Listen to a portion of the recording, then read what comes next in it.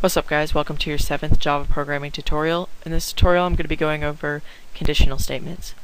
If you've ever known what a conditional statement is, it's basically saying whatever you're entering, if it returns true, if it is a true statement, then it's going to have a different outcome. It's basically a cause and effect in programming. What we do for our cause and effect is we're going to have if.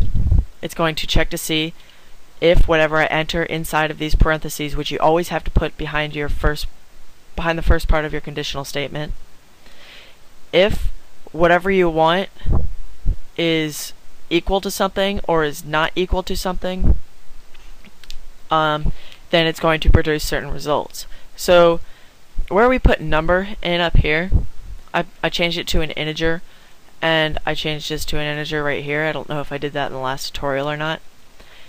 If it's an integer, or not if it's an integer, if we enter our number, and I'm going to change this to age because I'm going to ask for your age.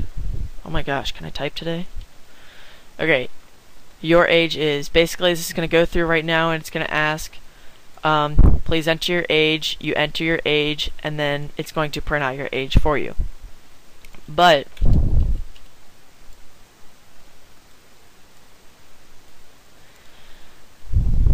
if we put our age above the print line and we say if our number is greater than 10, then what we're going to produce, I suggest you always use curly brackets. The thing with conditional statements is you don't have to have curly brackets, but it is very, very recommended that you do. You don't have to have curly brackets, but only if you're going to have one result. If I was going to take this system print line right here and put it in there, I don't need the curly brackets because that's just going to say if this is true, then it's only going to execute this one line of code. But if we have more than one statement, then we can put them all inside of these two curly brackets and it's going to execute everything that's inside. That way we can make it do multiple things all at once after it figures out what's going on. So it's going to say system out print line your age is, and we're also going to put a system out print line and you are older than 10. So if you can read this, it's basically going through and saying if your age that you enter is greater than 10, it's going to say your age is 10, or it's going to say your age is whatever number you enter, and underneath that it's also going to say you are older than 10. What we can do with this is basically test different results and cause different and produce different effects. But what happens if this doesn't return true? What do? Well, this thing is automatically going to go to the end and it's going to say nothing. It's not going to do anything after that because it's basically going in order from top to bottom what it's going to do. It's going to go in, it's going to declare the variable, it's going to declare a scanner, and we're going to enter whatever age is, and we're going to check our age after that. And if our age isn't greater than 10, if it's 10 or lower, then it's not going to do anything. But if it is greater than 10, then it's going to produce everything inside of these two curly brackets right here. This doesn't, how am I going to word this? This doesn't require you to have, no, that's not what I'm trying to say. What I'm trying to say is, if this doesn't return true, there is something that you can do in order to make it have a backup plan, per se.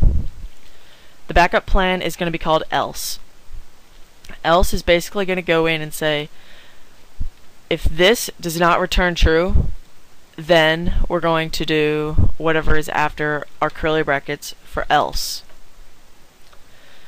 And it's the same thing with else. As I said above, you don't have to have the curly brackets if you're only going to be executing one line of code.